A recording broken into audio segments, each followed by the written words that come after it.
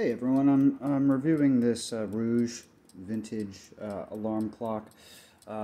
It is a alarm clock that chimes, oh what a beautiful morning. And it is plastic, meant to look like porcelain and enamel. A pretty good job actually. Made in Western Germany. And original stickers and the Sears tag on it as well. The tick-tock, tick-tock, tick-tock is rather prevalent, loud. Also, when I turn it, the tick-tock changes. The sound changes.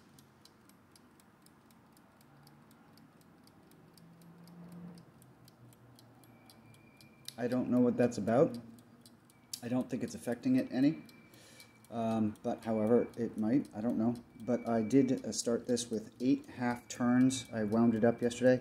8 half turns is all I was willing to go, and that was 3:15 yesterday afternoon. It has, and the bezel is clear of any scratches.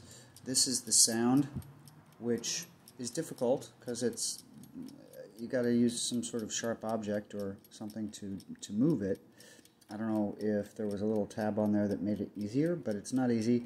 And when I was able to do it, I didn't notice any change in the volume of the music.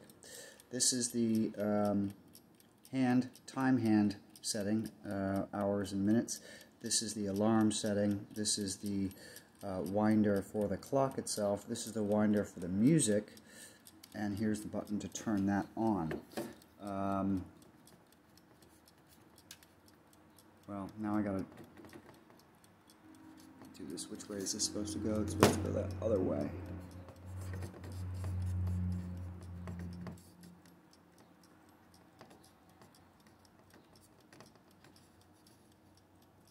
It's hard to do this with one hand.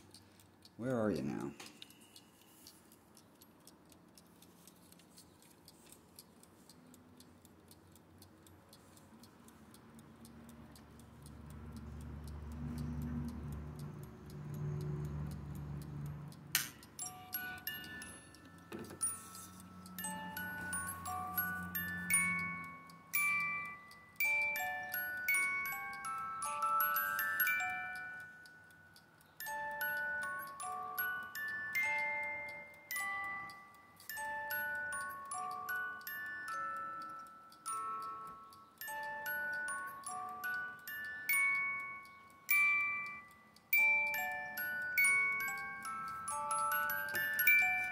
Now, in twisting this to wind it, I just wound it twice.